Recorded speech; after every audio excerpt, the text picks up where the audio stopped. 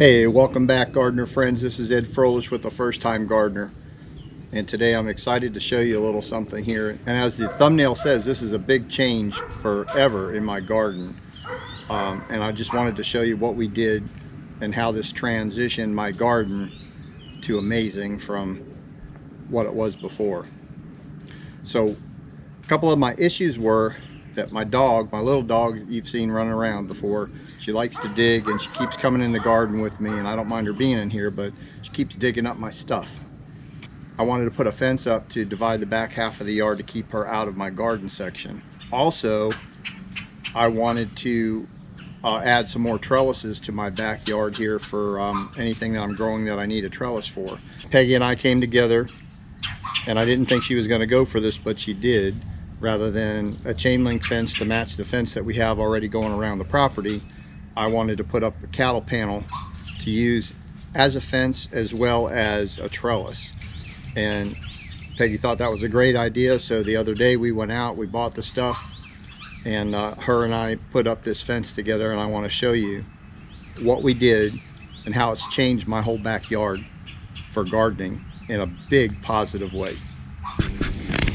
Alright guys, so here is the fence we put up.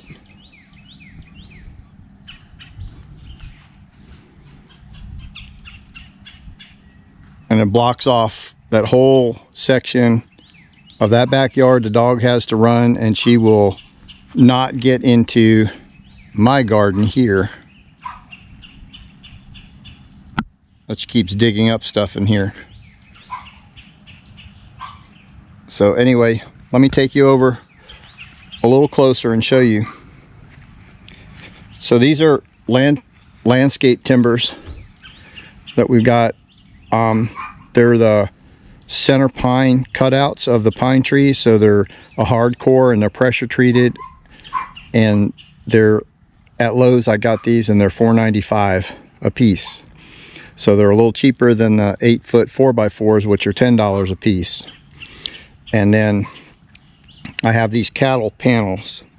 Now these cattle panels I ended up having to get from Rural King.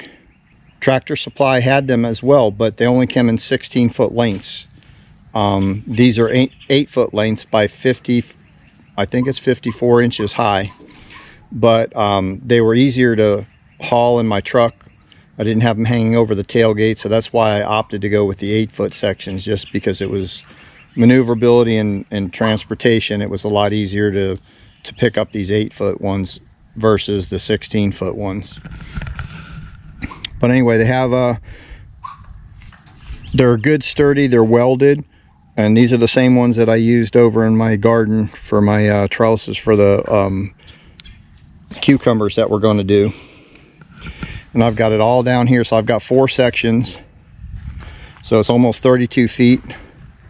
This last section overlaps a little bit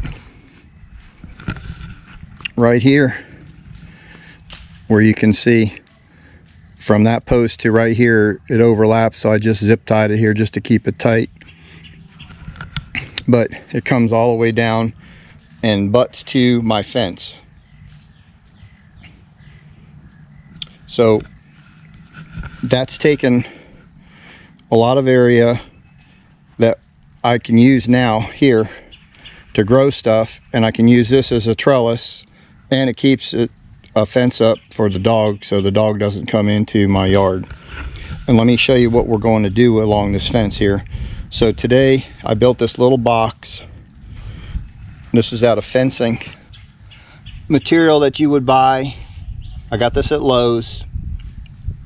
They were I think $4 and change each. They're almost 6 inches. They're like 5 3/4 inches boards. They're used for the fencing, board and bat fencing that you put up, and I used those.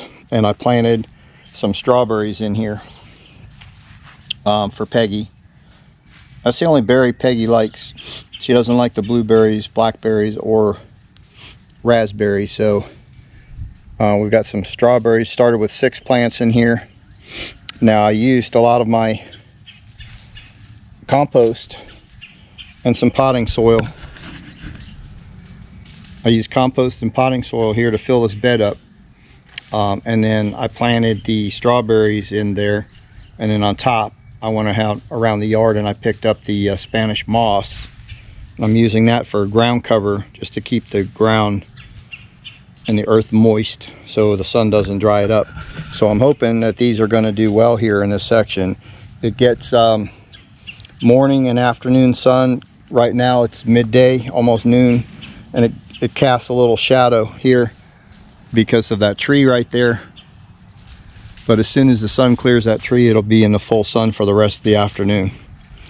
And then here are my thornless blackberry bushes that I bought. I have two of them. I have one here and one there. And these are the Navajo thornless blackberries. I purchased these at Lowe's. And I'm going to build a box around here. I just haven't done it yet. And as the shoots come up here, I'm going to train them to go onto this trellis, and I'm going to put them to this trellis. And then as you back up, I'll have them going back and forth along this trellis here, and try to keep it in this square 8-foot section will be my blackberries. If I have to extend them over the strawberries, I can a little bit. Since the strawberry bushes don't get that big and they don't climb, so we could utilize that part of the fence there as well. So right here, I moved my 5-gallon bucket tray here. This is not staying here, but for the temporary time, it gets me out of the center of the yard back here. And this is going to be my raspberry section for raspberries eventually. And these 5-gallon bucket grow tables that I had here, this one here, I want to build 3 more just like it, and they're going to go on the back side of that fence along the backyard. And the reason being is we just had a couple of days of rain. You really can't see it now, it's gone down, but it holds puddles of water at the bottom foot of that fence. So what I want to do eventually is I'm going to level this ground off. You can see the holes were right over there where my dog has been digging. But anyway, I'm going to level this off, and all the way down this fence line here, I'm going to have my 5-gallon bucket.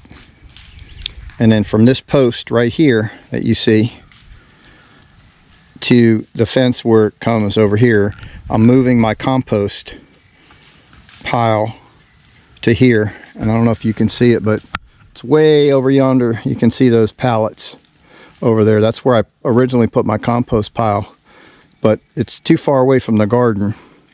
So this is going to be a lot easier once I harvest stuff and I have vegetation that I want to put in there. I'm going to put it right here, and that's going to be my composting place, and it'll be real close, available to the garden.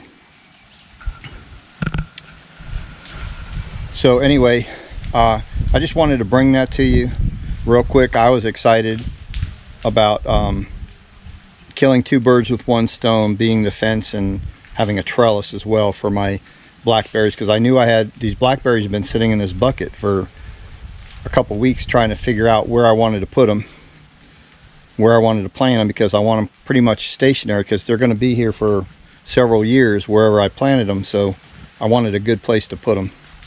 So anyway, I hope you like this video. It's a real short video, but I was really excited to show you guys how this one little thing here changed the whole concept of my garden area. And now I have trellises and stuff to grow my berries on. And this opens me up for an area back here. So anyway, thanks for watching this short video, guys. Give me a thumbs up if you like this video. Maybe this is a good idea for your garden or somewhere in your area that you'd like to do. If you need to put up a fence or cross your yard off from animals, or just maybe people that are cutting through your yard. So this might be an idea for you too. Anyway, that's it for today. Take care. God bless. If you have any comments, leave them in the comment section, and we will see you on that next video. Thanks so much. Take care. Have a good one.